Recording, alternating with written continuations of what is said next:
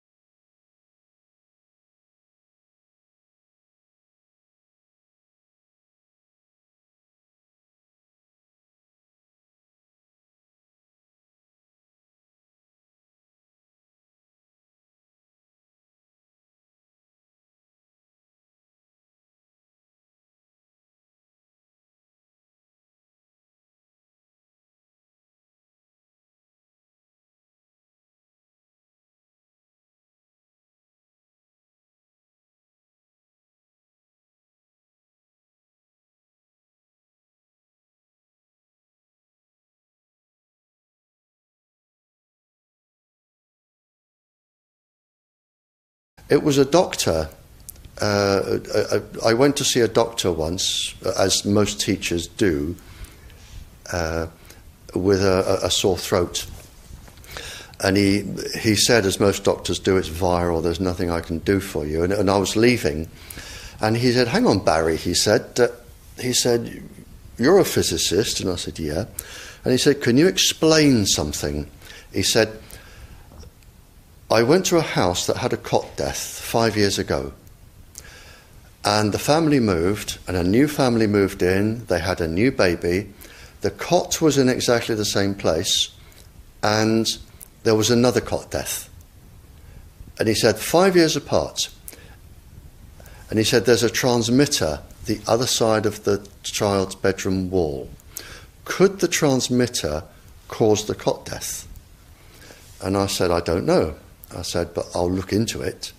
And then I found that microwaves were involved, and I knew what microwaves did. And a while later, I went back to the doctor, I wrote a paper on it, and I said, there's your answer. Microwaves can cause cot death.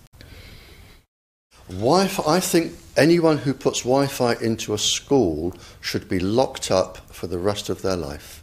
I really do. I think they're not fit to walk on the surface of this planet, because they haven't looked at the research, and whatever incentive they have, it is not worth the genetic problems that parents are going to face with their children when they're born. And if you think of a single parent, a mother, who has a genetically deformed child, that particular mother will feel guilty because she gave birth. She will feel guilty, and she will be worried every single second of every single day for her life. She will worry that the child won't marry. If the child can marry, she'll worry that the children will carry the disease, which they will. She will worry when she dies who will take care of them. So you are condemning both the family and the children to a lifetime of absolute hell. And this is already published, it is available to look up. It's what I call intentional ignorance. They are offered some sort of incentive, and they think, oh, this is going to be good, we'll have it. Now the problem is, imagine you are a 15-year-old schoolgirl. All of the 400,000 eggs in your ovaries were with you at birth. They're not fully developed, but they're with you. They are 10 times more susceptible to radiation than all of the other DNA in the body. And scientists don't realize that. They don't read all of the papers as I do. So you have this highly susceptible genetic material which is going to make your children. and you are irradiating it, because Wi-Fi's, they are transmitters, as well as the routers, as well as the ones either side of you. They are all transmitting at this height through your ovaries. So you are risking the damage, the DNA damage of your child every time you sit down and you use Wi-Fi. And it's like saying, if I smoke a cigarette, which one will cause the damage? The answer is, I don't know. It could be the one today. So you now have a child that has a probability of being genetically damaged. But the real damage is when that child grows up. You have genetic material in your ovaries which could be damaged. Now, the real problem comes, so you have a child that could be born genetically damaged, but the real problem comes when you become pregnant. If you are a teacher or a mature student and you become pregnant, because the embryo inside your womb, in the first 100 days, all of those 400,000 eggs are forming in your embryo, your child's ovaries. So your child could be born with genetically damaged eggs. And the main thing about the eggs in the ovaries of your child is that they have absolutely no protection. It hasn't been developed yet. We have a natural protection against microwaves. It was developed since the Stone Age against thunderstorms and massive amounts of radiation coming into our body.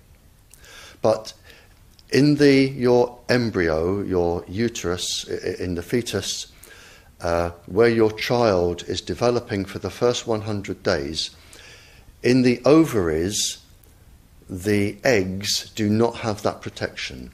So they are at maximum risk from radiation. And for the first month or so, you wouldn't even know you were pregnant. You wouldn't even be taking precautions. That is the main danger area. So you give birth to a daughter, but her ovaries are now contaminated. She may be normal, she may be genetically damaged, but her ovaries are at the most risk. So when your daughter grows up and she becomes pregnant and has a baby, this is where one of these eggs will be fertilized and come out. So the real damage here is your grandchildren. That is where it is going to show most. And we already see this in animals that have reproductive cycles of a year or 2 years or 3 years. We're already seeing this, and it has been published by veterinary schools and vets and scientists, so we know this happens. And it's also been documented in the Cold War, when women were deliberately microwaved. So we know it does happen. The documents are there. And what you're risking by putting Wi-Fi into schools is the future generations of all of these girls. But it gets worse, because this particular DNA, the mitochondrial DNA inside you, and the DNA inside you, the mitochondrial DNA, you can trace unchanged to your mother, her mother, her mother, right the way back to the beginning of the human race in Africa, the Stone Age. You can trace your ancestors, if you could, right back to the very first lady. It is unchanged, the mitochondria. And that is being unchanged in your children, which means if you damage it, your child could be genetically damaged, then her child, and her child, and her child, forever. you are condemning the future generations of every single child until there are no more lines left in the female in your family. You must stop. A female must stop producing children for this to stop. So when you put Wi-Fi in schools, what you're saying is, for the sake of a little bit of money that saves getting a workman in to drill holes through the walls to feed cable, because it's cheaper, we're just going to put Wi-Fi in, but you can have genetically damaged children for the rest of your family's career. That's what we're saying.